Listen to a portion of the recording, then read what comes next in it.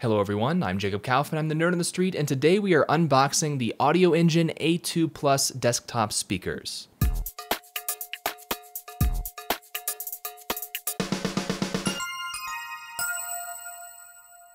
Alright everyone, we are here with another consumer electronics video. I haven't done one of these in a while. I was recently in the market for a pair of speakers to sit on my desk. Now normally when I'm sitting here at my desk, I'm using headphones if I need to hear anything at all. I've got a pair of Audio-Technica ATH-M50X headphones. I've had them for years, I unboxed them in a video. And those headphones are still working perfectly fine, and I'm still normally going to be using headphones. However, recently a new consideration came to light, and that is sometimes I want to be able to have other people sitting here at my desk with me, and I want to be able to watch things with them, show them things on the computer. We're talking simple stuff, you know, YouTube, Netflix, video games. But I want to be able to have those things on the computer and have both of us be able to hear them without each having to wear an individual pair of headphones that would prevent us from talking to each other at the same time. So I went online to look for a pair of speakers, and it was an interesting process, really kind of a stressful, drawn out process. The first thing I did was just go to Logitech.com and see what they had available. But I figured I could do better than Logitech, and I remembered from a couple of years ago that there's a speaker system called the Harman Kardon Sound Sticks that I thought looked really cool. Now the Sound Sticks are created by the same company who manufactured the Apple Pro speakers, and if you saw my videos about unboxing that iMac G4 in my apartment a couple of years ago, I ended up using that iMac G4 as a jukebox, and I really liked those Apple Pro speakers. They were just a couple of very small desktop speakers that I had in my kitchen at the time.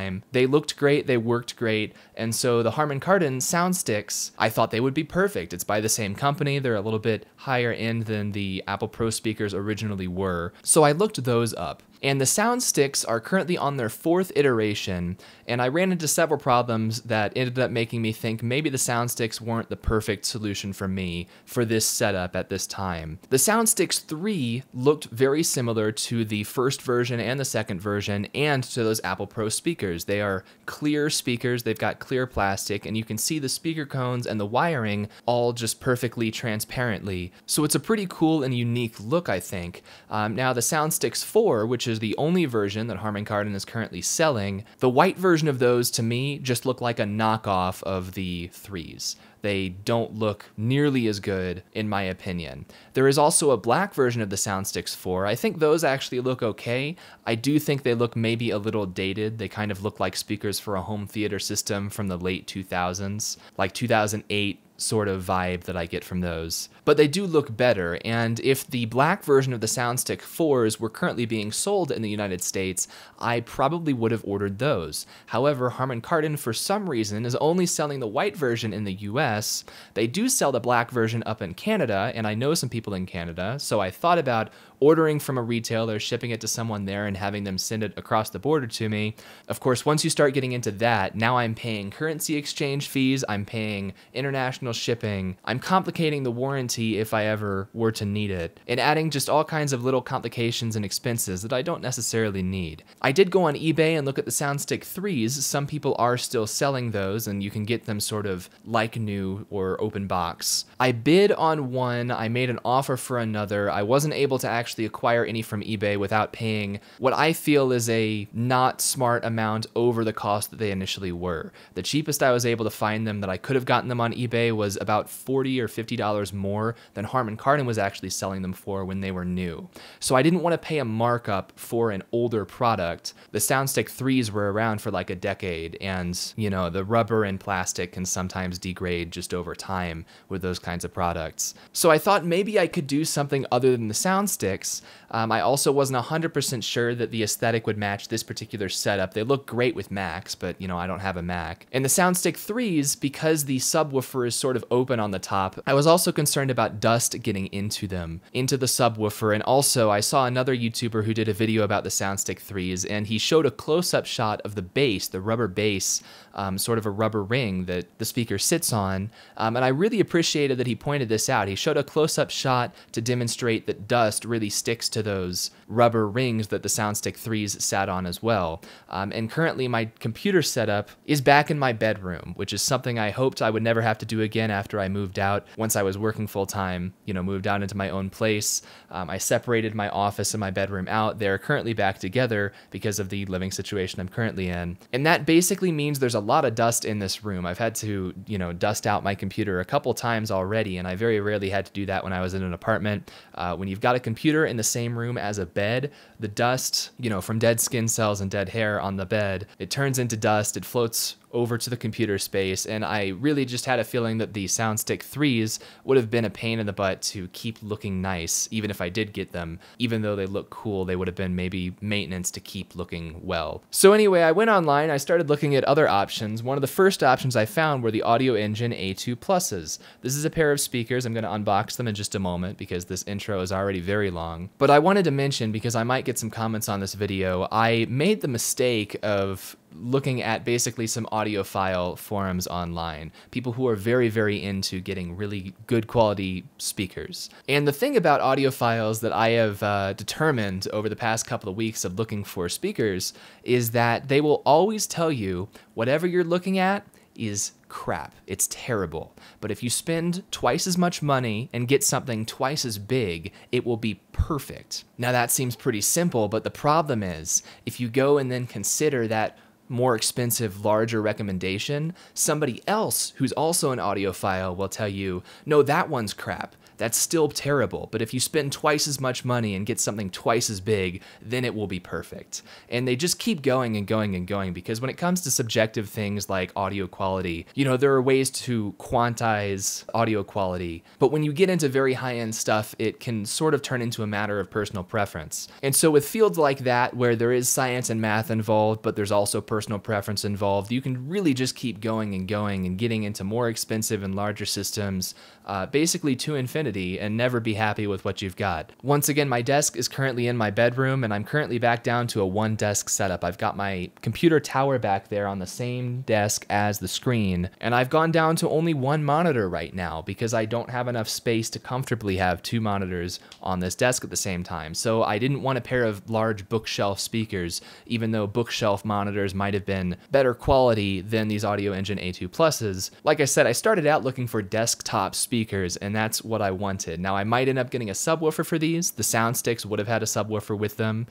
With the Soundsticks, I basically would have had to put the subwoofer on the desk once again, at least with the Soundstick 3s, to keep all kinds of dust and dirt from getting into it. The Soundstick 4s, I might have been able to put the subwoofer on the ground, because one thing that it doesn't look as nice as the 3s, but I do think practically it's better, is that the Soundstick 4s, the subwoofer is closed on the top. It's a closed dome, so you don't have dust or anything getting into it. But Audioengine sells a subwoofer for their speakers as well. They've got a couple different sizes of subwoofer, and I might end up getting one, but first of all, I just wanted to get a pair of desktop speakers, get them in my hands, and just see how they are, because like I said, it was very stressful looking online, and just every single option for this price point, for this sort of size class, there are people who say they're great, and there are people who say they're terrible.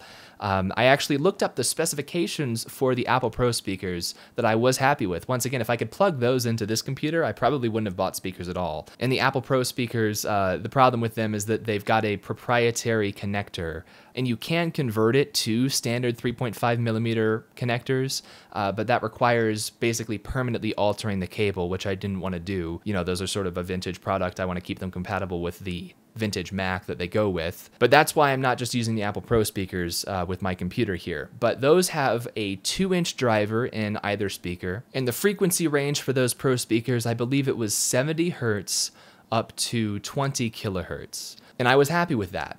Now the Audioengine A2 Pluses, they have 2.75-inch woofers, so slightly larger main drivers. Each one also has a 0.75-inch tweeter for higher frequencies, and the frequency range on these goes from 65 Hertz to 22 kilohertz. So it goes just slightly lower and just slightly higher than those Apple Pro speakers did. So all I'm gonna do in this video for the rest of the video, now that I've ranted about how hard it is to decide on a pair of speakers, is I'm going to unbox these. I have stands for them that will angle the speakers up slightly. I also have the speakers themselves. Once we've got them open, I'm just going to set them up on my desk and I'm going to just listen to a couple of things and give you a very quick first impression and tell you if I think that these are acceptable as desktop speakers or not. So let's go ahead. I'll try to bring the camera in this very cramped room that I'm in. All right, well, here we are at my desk. I'm doing this a little differently from normal. I'm standing up because there's not enough room to really get the chair in here, but the desk is at sitting position. This is a sit-stand desk, as longtime viewers are probably aware. So I'm just going to cut this thing open. Hopefully you'll be able to see all of it.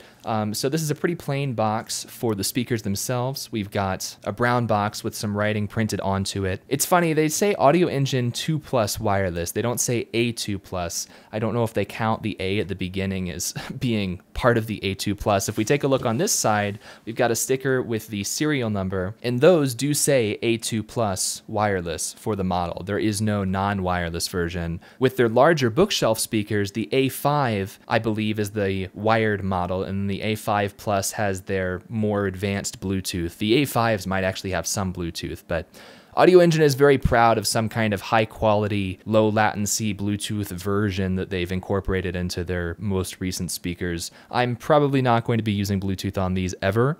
I'm definitely not going to be using it very often in the near future. I really only care about the wired connectivity. But anyway, the point was I'm not sure why wireless is part of the model number when there is no wired version. Continuing though, this looks identical to the opposite side. This looks pretty identical to the opposite side. So very, very simple box. We've got the top there. We'll take a quick look at the bottom while we can. Nothing printed on the bottom of the box.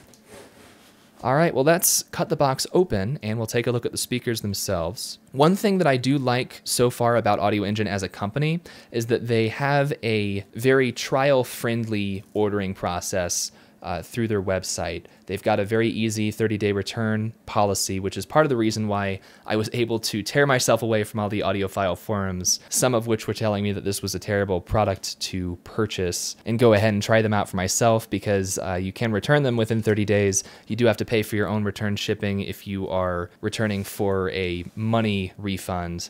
If you're returning for store credit, they will cover the return shipping. But for shipping here, they actually have free shipping through their website. So you don't have to go through Amazon or B&H or anyone to get free shipping. You can get that directly from Audioengine. And then they also, they cover the sales tax. So if you buy through their website in the United States, at least, here in Colorado, I did not have to pay sales tax, which I think, according to Colorado law, I'm not sure how legal that was for them to cover sales tax. Some states make it a little difficult, but I'm not going to complain. So here we have what we see from the top. It looks like we've actually got, this was not the outer box that it shipped in. I took both of these small boxes out of the slightly larger shipping box already that had my address on it. But at this point, we've got another box inside of here that I think is going to have a little bit more graphics on it.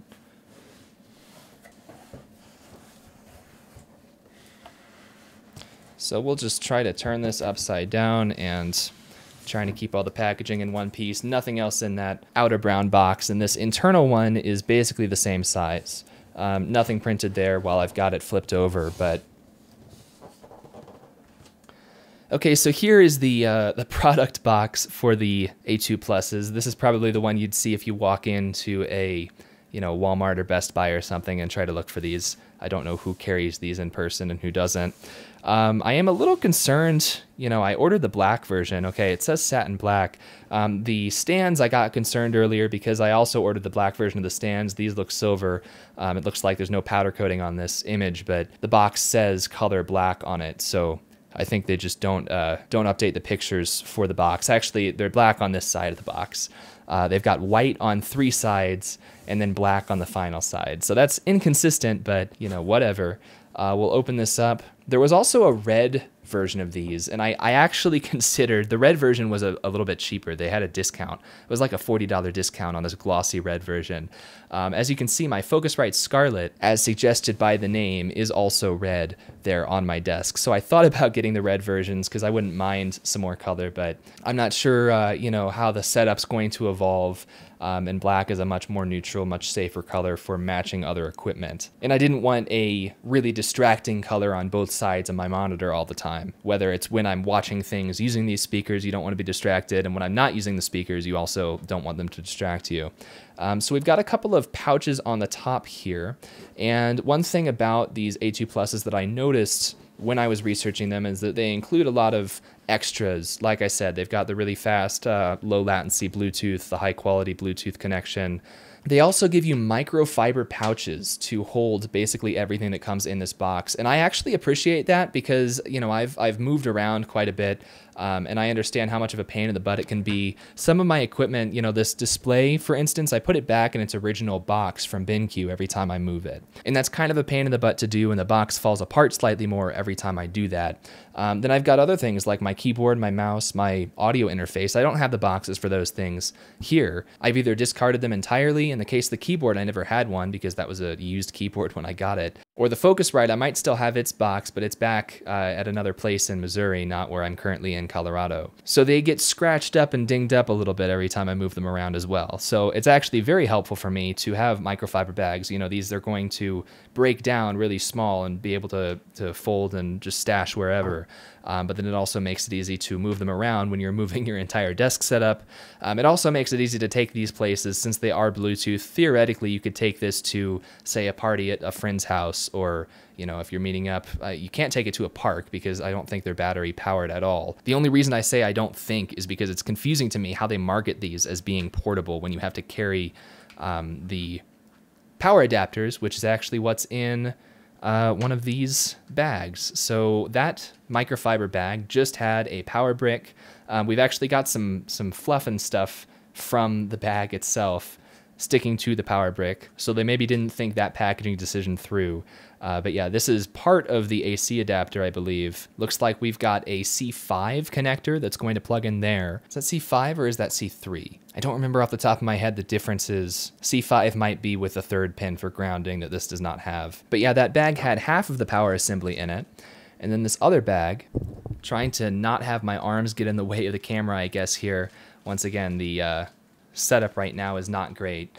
Okay, so inside of that microfiber bag, this one actually came in a plastic bag separately, which I sort of would have expected the other one to. But we can take a look inside of this plastic bag, and we've got a 2-prong outlet plug, and the other side of that plugs into the power brick. So there is our power stuff. Set that over, and we will take out of this bag the rest of the cables. We've got a 3.5 millimeter audio cable, so one of these can plug into the speaker, the other one plugs into a computer or a phone. Some people call that an aux cable, auxiliary.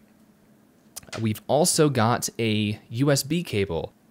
So one of these connectors is USB type B, and the other connector is USB type A. It looks like this is a USB 2.0 cable, not a 3.0 or higher cable, as it is not blue or red. But the speakers actually have a DAC in them. I've obviously got my Focusrite Scarlett there. I might try plugging these in through the Focusrite Scarlett first. DAC stands for digital audio converter. You know, something in your audio chain has to convert a digital signal to a physical analog audio signal. When you plug in headphones directly to your computer, you're usually using a built-in DAC on your motherboard.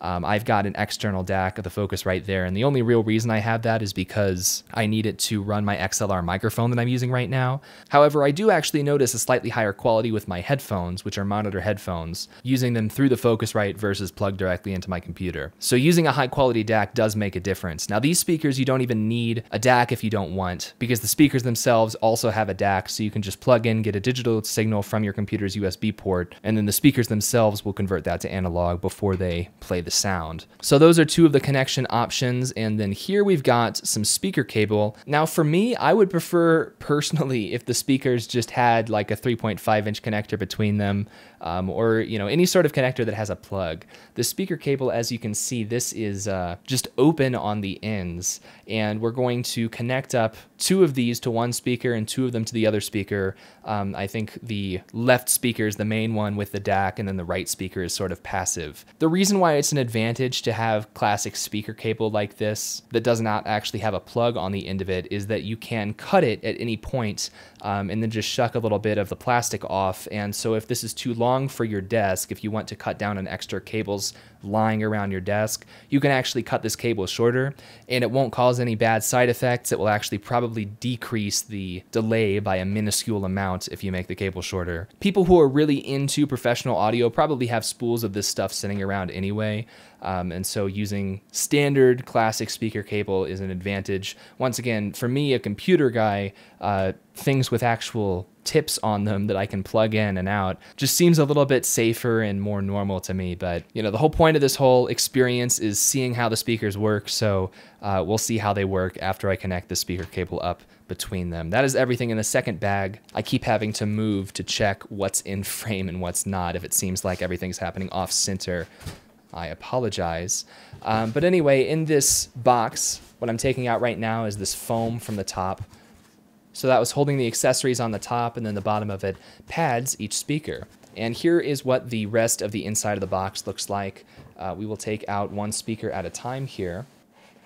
And the speakers are also in microfiber bags. Once again, I do appreciate this for future portability of the system, even though I don't think that the speakers themselves are really suitable to be super portable, especially since they use analog audio cable. I mean, you don't want to have this stuff just tossed in a bag somewhere. I guess they give you the bag to move it around. But any sort of debris or damage that occurs to the open wiring here, I mean, you can always cut it off and shuck more of the plastic off if you want the end to be fresh. But I don't know, something about them marketing this as an on-the-go speaker system, and then just giving you this super classic cable, and I do believe this is the only way to actually connect the two speakers together. There's lots of ways to connect other things to the speaker system, but the speaker system requires this. Yeah, it just seems a little funny to me, that's all. All right, so here is one of the speakers we are going to open up. Geez, I'm really trying not to just have my arm covering the entire camera, and I'm trying not to break any of the packaging, but we can tear off the tape nice and gently from the styrofoam there. Perfect. So let's see which speaker we have here first, and it looks like it's upside down. All right, so the bottom of each speaker is going to be a sort of solid foam material. If you don't have a stand for it, it is going to be somewhat isolated from the material it's sitting on by that foam. And you can see right here what the front of the speaker looks like. So that's what you're going to be looking at if this thing is sitting on your desk. There was another pair of speakers that were very similar to these in size, very similar in reviews. Some reviews said that they had a slightly flatter sound curve, whereas these might have a little bit heavier mids. What were they called? They were the Kanto U2s. I thought about getting Kanto U2s since they were a little bit cheaper. One of the things that turned me off of those was that I saw some photos, and just from the videos I was looking at, I could tell their quality control was not quite as tight as Audioengine's is. With the Kantos, you sometimes would have glue and things on the speaker cone itself or sort of hanging off, but this is a professionally manufactured product here from Audioengine. So like I said, technically it's supposed to be a 2.75-inch woofer and then a 0.75-inch tweeter above that. We do have a port at the bottom, so these are technically ported speakers, not sealed. Now on the back, okay, so all we've got are the speaker wire connectors, so this would be the right side speaker. We're going to take the other one out of the box. Okay, and it's hard to tell. It almost seems like the microfiber bags are a little bit scuffed up, but it is, a very delicate material, so it might have just been like that from the start. But here we have some more styrofoam. I'm going to carefully open this up. All right, and I had a very small styrofoam tear there because they put the tape right over the seam in the styrofoam, but we can open this up now, and we can pull out the left speaker. There we are. So the front of it is going to look extremely similar, basically identical to the right. But if we look at the back on this left speaker, we've actually got some more connectors than on the right one. Once again, the speaker wire is going to connect from these larger connectors to these. So the left speaker is going to send the right speaker its signal. Then you connect your device to the left speaker either via Bluetooth or via RCA if you're using an early 2000s home entertainment system with a VCR or something like that. Or if you're using a computer or a phone, you've also got a 3.5 millimeter input, or with a computer, you've also got that USB input. So lots of options here. For Bluetooth, we do have a pairing button, which is good. If you're like me and you're not going to use the Bluetooth, you don't want them sitting open all the time where other people could connect to them when you're not expecting it. That was one of my other concerns about the SoundStick 4s. I read a lot of reviews that said that they actually didn't have a way to turn off Bluetooth. The SoundSticks, it sounded like if you paired at least one device with it, then it would not go into pairing mode until you told it to. With the Audioengines, hopefully I don't have to pair anything with it at all. Hopefully it just won't enter that mode unless I push the button. But we do have a serial number sticker on the left speaker. Just checking in this box over here, we've got 2 packs of silica gel, I guess. And the only other thing in that box is a small plastic bag with some paper documentation. And the bag's actually slightly oversized for the documents there. We can take a look here. We've got premium powered speakers, they call them. So Qualcomm aptX, that is the Bluetooth technology that they're using that is apparently better than regular old Bluetooth audio. I don't know all the details. Once again, I tend to avoid wireless in my setups wherever I can. I'm surprised I even use a wireless mouse, honestly.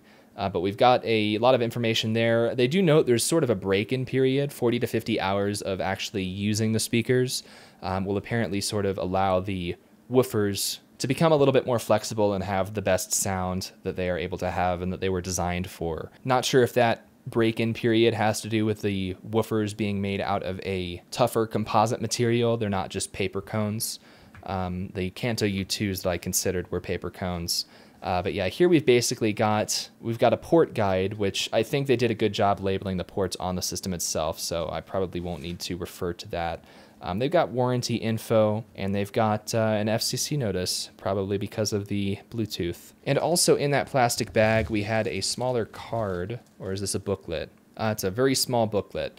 It's got a thank you message for purchasing, and you can flip through here, I guess. Oh, it actually unfolds. It's an accordion. So yeah, just pure marketing stuff, nothing useful on that side. And then on this side, we've got quick setup guide, just in case the other paper manual was not enough for you. It's funny, if they were going to ship the QR codes and stuff, I would expect them to drop the actual paper manual. I guess I don't see a reason not to do both, but just kind of interesting. So I'll drop all of that back into the bag.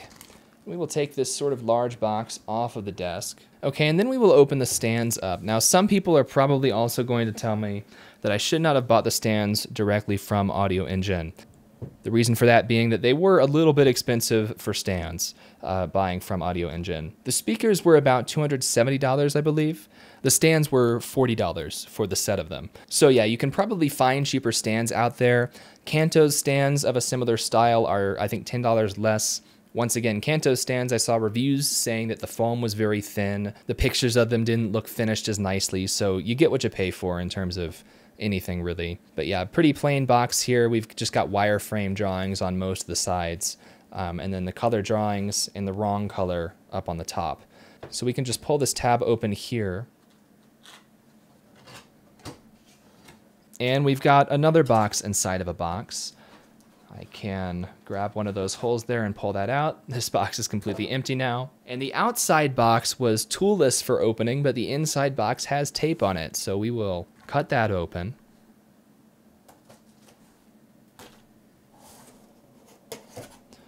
We'll open that up. And okay, these are larger than I was expecting, honestly, even though they match the size of the speakers, so I'm not sure why I was expecting smaller. Inside of each of these bubble wrap bags, which thankfully have no tape on them, we have a stand. So we'll take both of those out and then we'll take a look at them.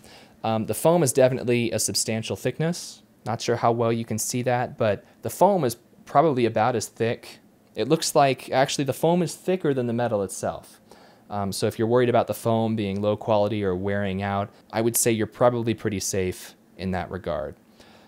We do have foam both on the bottom where this is going to sit on your desk. It's also got foam on the top where the speaker is going to sit. So you've got double foam in addition to the foam on the speakers already. They will be very well isolated by the time they're sitting on these.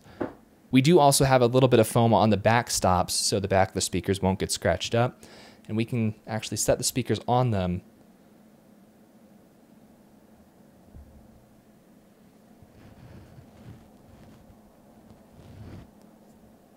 to see how those look. Now, the reason that these stands are recommended, at least some stands are recommended for desktop speakers, is because the speakers are supposed to be pointing sort of towards your ears. So when the speakers are on your desk, wherever you're going to set them, obviously I'm going to put them on either side of my display, the angle of these cones are supposed to be pointed as closely as possible towards your head. So the stands that Audioengine sells, there's a slightly cheaper version that's a solid sort of rubber. It's not even solid, it's a hollow rubber stand. And then you've got these slightly more expensive, nicer looking metal and foam ones. These stands, as well as the comparable Kanto stands, they all have a 15-degree tilt that they provide. And these Audioengine stands, they also lift up a little bit, just straight up from the desk in addition to providing that tilt. The stands are powder-coated metal. They mentioned that it was powder-coated in their marketing for them. I was a little concerned about that because I'm not a fan at all of powder-coated metal. Powder-coated metal to me, if it's done poorly, you can get a lot of little nicks and things in the powder coating, and then when you try to clean them off with, say, a microfiber cloth, your cloth just tears, leaves threads hanging on to all of those nicks. And so it might look okay from a distance, but when you get up close, powder-coated metal to me can really be ugly and does not feel good to work with.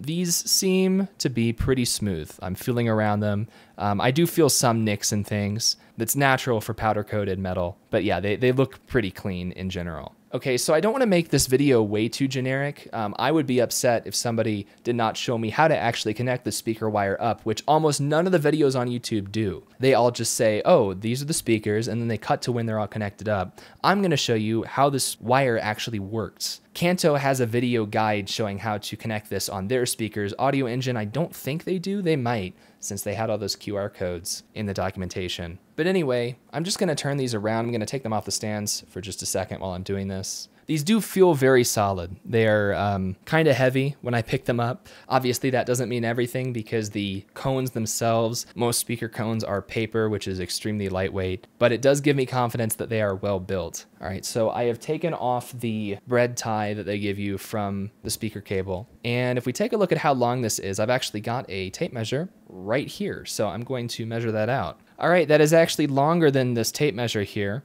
This tape measure is 5 feet long. So I think we've got about 6 feet of speaker cable here. Honestly, it's probably listed in their specifications, but yeah, I would put it at about 6 feet long. So as you can see, the color of these two wires is slightly different. One of them is more of a red, the other one's more silver. It does not actually matter which one you use for which channel. You know, those wires are going to work the same. And looking closer, I don't think it's even the wires themselves that are differently colored. It's whatever jacketing they've got in there. There's a clear plastic jacket, then they've got some kind of threaded metal jacket on the inside, probably to prevent crosstalk interference between the two wires. But yeah, as long as you match red to red and black to black when you're going between these, as you can see, the rings on the speakers are actually colored. And these are not actually for left and right. We've already got our left and right speakers here. You wouldn't need to connect two cables from one to the other if it was for left and right. I believe it's positive and negative. This actually creates a loop between the two speakers is how this works. And so red would be positive, black would be negative. But yeah, the wire, as long as you connect positive to positive and negative to negative, you'll be good to go. If you don't do that, it probably won't work. All right, so to connect this up, we are going to just unscrew. Yeah, we can unscrew all of these. And yeah, I was unclear how this worked. Is there a loop that I put them through? I wasn't sure if you stick this cable into the back that you see here, or if you're supposed to just wedge it in. Let me figure out how this works so I can tell you. All right, so I just discovered a couple of things. For one thing, these rings that I'm unscrewing, you can hear me screwing and unscrewing those maybe. My microphone's not pointed toward them, but these rings do have a stopper, so you cannot take these rings entirely off. Don't worry about accidentally doing that. They're not gonna fall off, you know, as long as you don't use ridiculous force. Now, when the rings are fully unscrewed, you can see there is a hole in each of these sort of screw threaded things. And basically, this is all just metal. It's just an electrical connection that we're creating. So you probably don't want to touch this too much when it's working, you know, just for the sake of sound quality. I don't think it would actually hurt you, the level of electricity going through these, but you know, you certainly don't want to touch the threaded part, and probably I would just avoid touching anything in this output section. But yeah, we've got those holes, and so what we're going to do is we're going to put the wires through those holes, and you can do them one at a time if you'd like, but as you can see, maybe they're actually sticking all the way through. The wire that I've put in on one side, it's sticking through those holes into the other side, and then we just tighten. And I'm not gonna over tighten. I don't wanna break the speaker wire, because the speaker wire is really a bunch of smaller wires threaded together. I can see that being an issue. But yeah, we just tighten those in, we screw in those rings, and that wire is now being held in there, and that will create electrical contact for us. So that's all that you need to do. I may have done that in the wrong orientation, but yeah, you do the same thing on the other speaker. You put it through the holes in there and you screw to tighten. So I am going to fix the orientation here, then I'm going to set this system up on the stands, sort of back farther on my desk, and then we'll see how they actually sound. All right, guys, so I've got the speakers connected up, I've got them plugged in. I do have them sitting on my desk on their stands. Now, I do have to say these speakers look very nice. Obviously, looks are not the important thing when it comes to speakers. The important thing is sound, but the speakers look very classy. You know, when it comes to things sitting on your desk all the time, like I said, you don't want them to be distracting. You don't want them to be an eyesore. I wasn't sure, like I said, how the sound sticks would or wouldn't have incorporated themselves into this desk setup. The A2 Pluses, I mean, they match my desktop and my current monitor perfectly. My next desktop might actually be a lighter color scheme. And it might not have a window. I'm thinking like a normal, just brushed aluminum look with the standard silver color for that. Might be how I go if I make another desktop in the future. But with the current desk setup, you know, the black desk and everything, they look great. Next to the Focusrite Scarlett that's red, they look perfectly fine. So I'm happy with that. Now, the one thing I haven't done yet is connect them to the computer. So I guess the first thing I'll do is actually plug in via 3.5mm to the Focusrite Scarlett, and I'll play something out of there to see how it sounds. I'm going to mess with the USB connection afterwards. I want to save the audio for this video that I have so far before I do that, just in case plugging in another DAC messes with pipe wire on my computer. All right, so I have just plugged in 3.5mm. The Focusrite Scarlett, it only has 1/4-inch output. I've got a probably 50-cent adapter from Monoprice in there. That's the same adapter I use with my headphones, so I know that adapter is good. I've got that 3.5mm cable connected into the leftmost speaker. Now the speakers are not on yet. I'm going to rotate the volume dial to turn it on right now. All right, so it should be on, and interesting. All right, so I can hear sound coming out of it. The sound just for my audio adjustment, it sounds like there's a lot of static coming through for some reason when I hit the volume up and down. Now I am just using the stock KDE effects for audio up and down, volume up and down. So, you know, it could be that those are low quality volume adjustment sounds.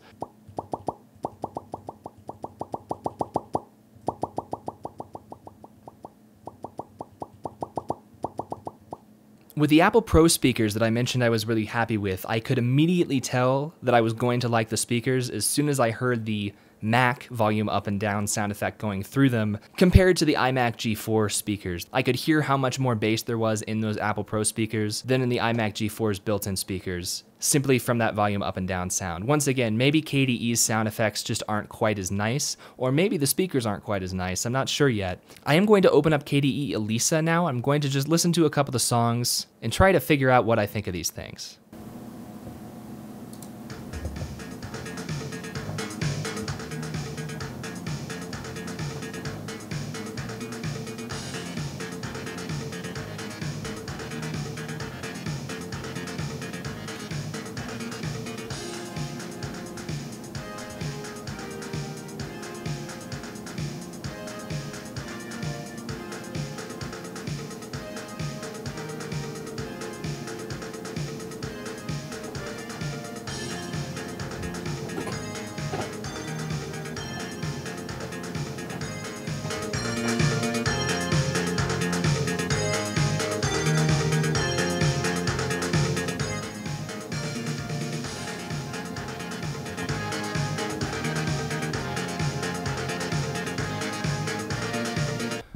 All right, so that was one of the songs that I actually used a little bit of in the iMac video to demonstrate those Apple Pro speakers and how much they could fill up a room with sound. That was very interesting. These speakers, the first thing that came to mind was they certainly are not blowing my socks off like the Apple Pro speakers did. Now, once again, I wasn't necessarily, I guess, expecting a lot out of those used. I mean, they were an eBay special, the Apple Pro speakers, along with that entire computer. I got the computer and refurbished it myself, and the Apple Pro speakers, I don't remember what condition they were advertised in. I probably did have to clean them up a bit. But yeah, the Apple Pro speakers immediately had a sort of wow factor, and I'm not getting quite the same wow factor with these. They don't sound bad, and as the song went on, I actually started liking the sound a little bit more. I will say the stereo separation, I'm not sure if that's the technical term audiophiles would use, but the stereo separation is definitely there. That song has some really little high-pitched percussion that goes back and forth between the two sides, and I could definitely hear, once I started listening for it, that it was going back and forth between the two sides. Now, I'm currently sitting sort of behind the camera. The camera is actually sitting where I should be sitting normally, or even slightly behind it, and I am behind the camera. So the angle that I'm listening to these at in the distance is not the exact same distance that I normally will be. You might have heard I adjusted the volume a little bit throughout that test listen to see how it responded, and I think I was happier with the sound when it was actually playing louder. When it was quieter, it sounded lower quality, but as I turned it up higher, the quality of the speakers I think might have started to come through a little bit more. Now, normally, once again, I'm not going to have the speakers playing very loudly if my housemate who I'm renting from is here, since I don't want to disturb that person. But yeah, definitely not a bad first impression. Maybe slightly underwhelming at first, but I was listening, I heard some reviews say that these speakers lack treble and also lack bass since they don't have a subwoofer. But the treble, at least, I think the treble through those tweeters did sound very good, the higher treble. And I didn't feel like the mids were necessarily overpowering anything like I heard some people describe. I am going to listen to another song now. This one has vocals and it also has a little bit more bass. I'm going to adjust the angle of this left speaker a little bit more. Normally the speakers probably technically should be angled in actually further than they are. I'm probably going to keep them slightly less angled for a couple reasons. Number one, to save space on the desk depth-wise. Number two, because once again, I'm not normally going to be using them, so it's not super important. They're pointed right at my ears. Number three, once again, because normally when I'm using these, somebody else will be sitting next to me. Neither of us are going to be centered, and the speakers cannot be centered on both of our heads at the same time. So if the speakers actually required perfect precision on the triangle angle towards your head to sound good, then it wouldn't work, because I'm not going to have that anyway with the intended use case. But yeah, I'm going to adjust that angle, and yeah, I'm going to listen to another one. I'm interested what I'm going to think of the bass. I've listened to the song a few times in my car, which has a lot more bass than what I normally hear, even through my headphones. My headphones have a very flat sound curve since they are studio monitors. So I'm interested if I'm going to be disappointed in the bass or if it's going to be okay. And it might determine if I try to pick up a subwoofer for these or not. While adjusting the speakers, I realized it doesn't actually have to do with the volume. Yeah, the volume being up or down does not affect the volume of this, but there actually is a little bit of a hiss coming through the speakers when they're idle. That might not happen if I switch over to the USB, which I will do in just a minute, but that is interesting. Another thing that I noticed is that there's some sort of small, it looks like maybe either a glue string or a hair on the left woofer. I'm going to grab a microfiber cloth from the other room and just take care of that really quickly. All right, I am moving the microphone back a little bit, maybe a little bit closer to where my head will normally be when I'm listening to these, just to try and give you a sort of accurate sound test. This room is not set up for sound tests. I do have carpet, so at least there's not a lot of echo, but there is a lot of sound coming from my computer right next to the speakers, but that's how it's normally going to be.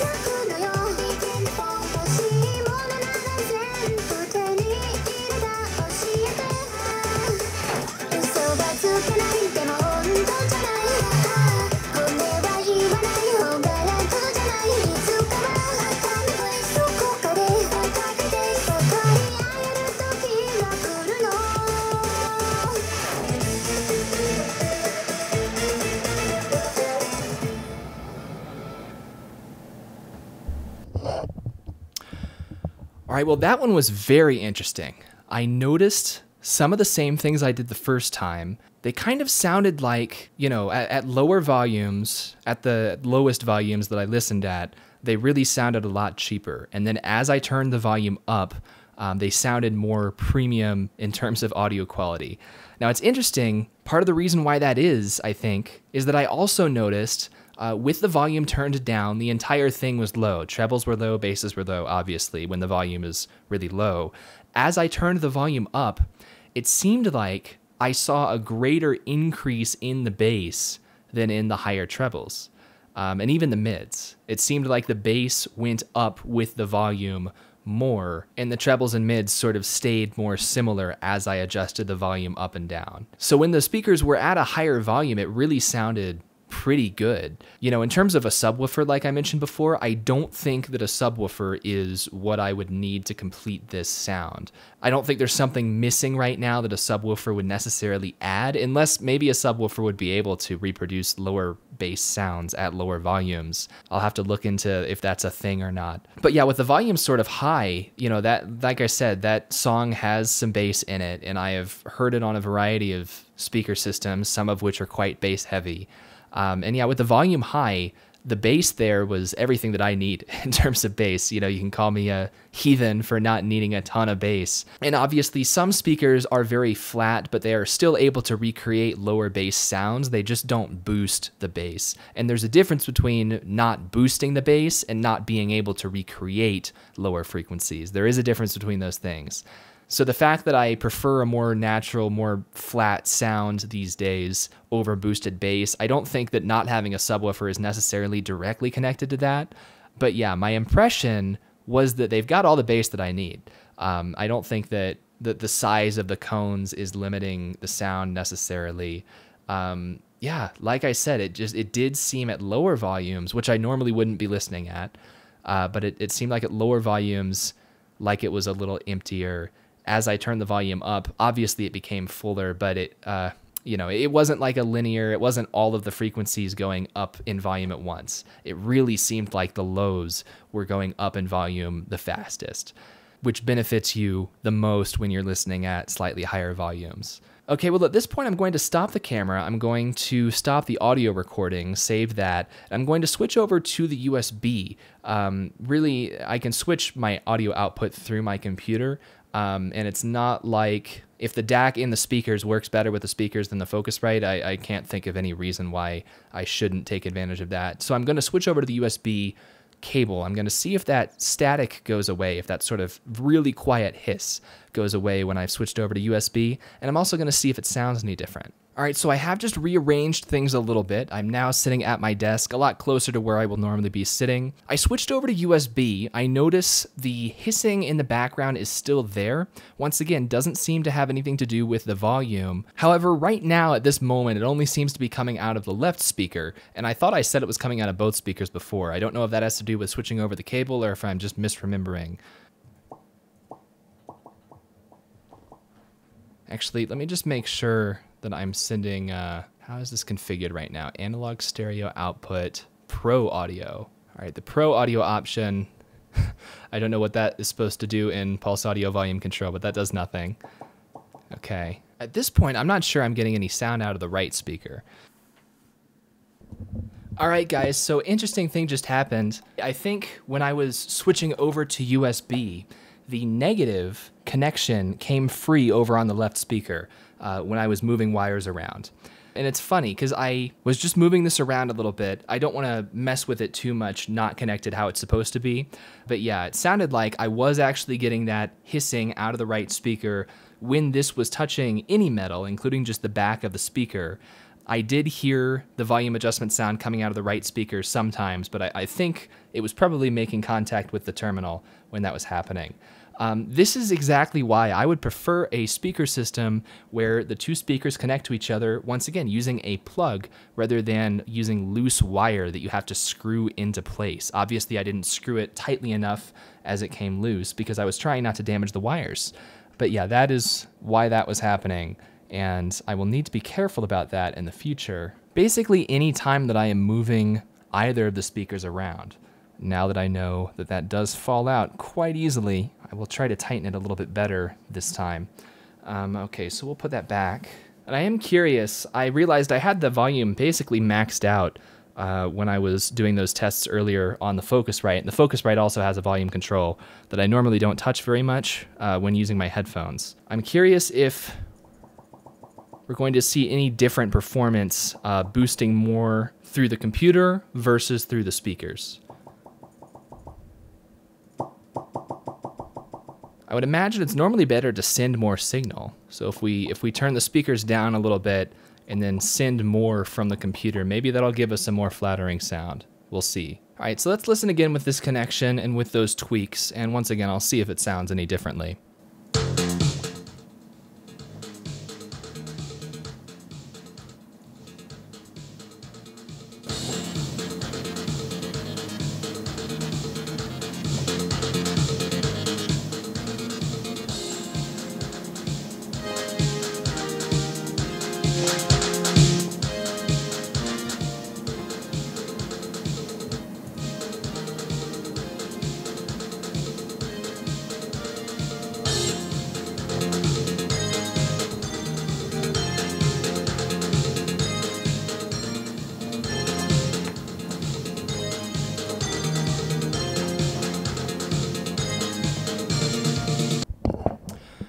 Okay, well, for that one, I think that actually helped. At least one of the adjustments we did helped with the lower volumes. It did not sound as empty at lower volumes. Once again, could just be because I'm sitting closer to the speakers as intended now. If I had to guess, I would say that the biggest thing that would impact that might be turning the volume on the speaker down and then the volume on the computer up so that we're sending more signal from the source and the speakers are not amplifying a weaker signal. If I had to guess, that is what just caused that difference to occur. It seemed like that difference in bass versus the rest of it when adjusting the volume that I had mentioned before, it seemed like the lower I turned the speaker down, the less of a difference that actually was, the more that effect went away. And so the bass was more consistent with the rest of the sound at different volume levels when the speaker was set to a lower volume and I was adjusting more through the computer. It is a balance. I think I've got more control over the volume in this sort of setup anyway, because with the speaker turned way up high, every 5% step on the computer really changes the volume a ton. With the speakers turned very low, when you have to have the sound turned up pretty darn high on the computer, and it's funny because it almost sounds like my music that I'm playing is somehow way louder than my volume adjustment indicator, which once again would be a KDE pipe wire thing. But you have more control, though each individual step does not do as much when you're pumped very close to the maximum anyway on the computer in order to compensate for the speakers being turned down sort of low. So that's interesting. I'm going to do the other song one more time. Turn it down first.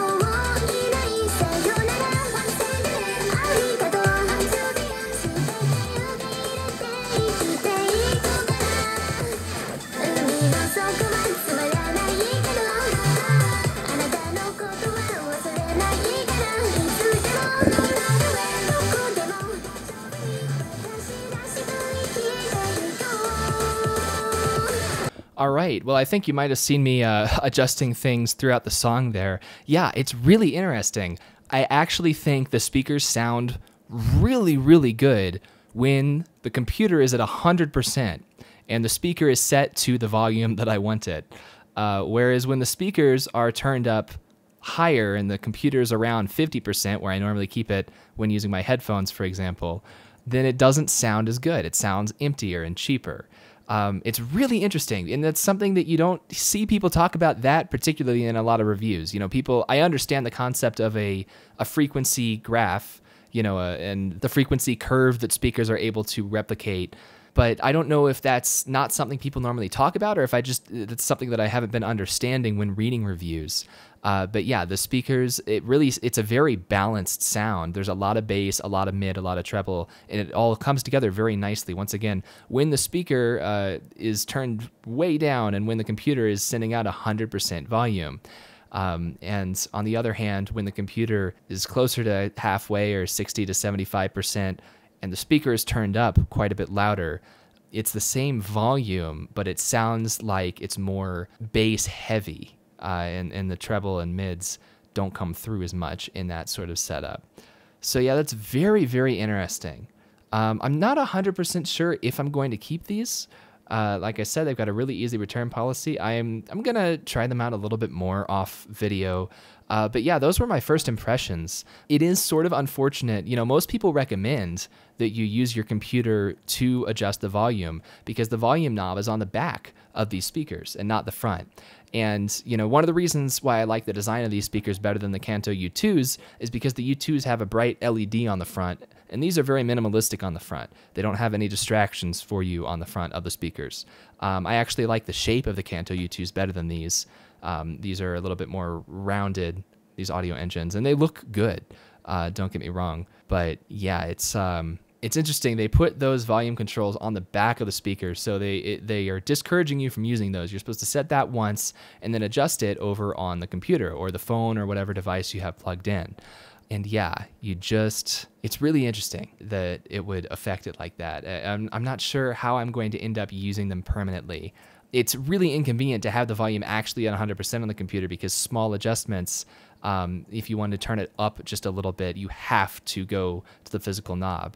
If you're already 100% on the computer, I can digitally boost it on the computer, but that's going to lose quality, I think, if I do that. So yeah, I do think that when they are in that optimal configuration of the very strong source signal, and the speakers are turned down low, they certainly are just as good or better than the Apple Pro speakers. And the normal configuration, I would probably, I don't have the Apple Pro speakers with me right now. It's inconvenient because, yeah, I would like to compare them side by side, but I don't have the room. I don't have the space in this room to get that iMac G4 out and plug it in and set it up with its keyboard and mouse and the speakers very easily. But I'm pretty sure that these audio engines are just as good, even in the more normal configuration. I'm not 100%, but I think they are. I am interested, now that I discovered that, I want to set the angle back to how I had it before. Sort of a flatter angle where they're not tilted in like they're actually supposed to be, because it saves space in multiple dimensions on the desk when they are flatter. So if we just play a little bit.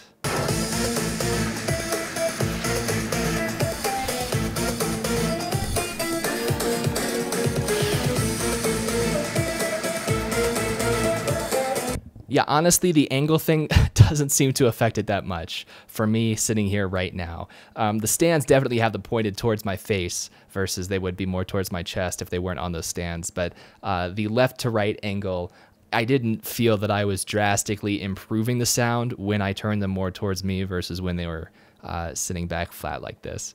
All right, guys, I want to keep this video under an hour, and it's a few weeks later, so I'm just going to record a really quick outro here. Like I explained at the beginning of the video, these speakers were a compromise between sound quality, price, size, and appearance, sort of in that order of importance. I knew going in that they were going to be a compromise, and I was skeptical about what I was going to be receiving. Now, my housemate that I rent from actually went out of town for about a week, and I had the opportunity to use these speakers for all of my daily computer usage for an entire week. During that time, I watched, YouTube and Twitch like I normally do. I also listened to music probably a little more often than I usually do, just to really try and get a feel for how I liked the speakers. And after actually using them basically full-time for a week, I have to say I actually really like these speakers. After the previous clips, I did rewire the connection between these two speakers, since you saw my initial connection was not tight enough because one of the wires actually fell out of the speaker. I did that again, and that time I made sure not to include any of the plastic when I was tightening that ring. I made sure to grab only the metal wire itself to make sure that connection was really good between the speakers. And I don't know if it was that rewiring or if it was breaking the speakers in like Audioengine says you have to do, or if it was really just getting used to them. And part of me actually thinks that you don't actually need to break the speakers in, but Audioengine just says that